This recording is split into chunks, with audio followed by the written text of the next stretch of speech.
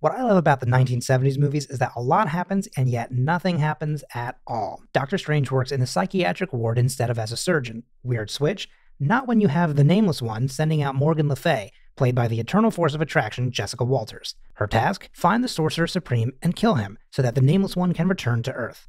Morgan finds him but knows she cannot harm him here, so she takes over the mind of Clea Lake and makes her push him off of a bridge into oncoming traffic. He walks away with a funky hip and heals himself in an alley. Clea does not notice this part, and of course is traumatized and ends up in the psych ward. So Morgan continues to go after her and Doctor Strange, who is the chosen one to take over for the Sorcerer Supreme. Litmer and Strange meet. Litmer teaches him magic and how to save the girl, only to need saving himself later.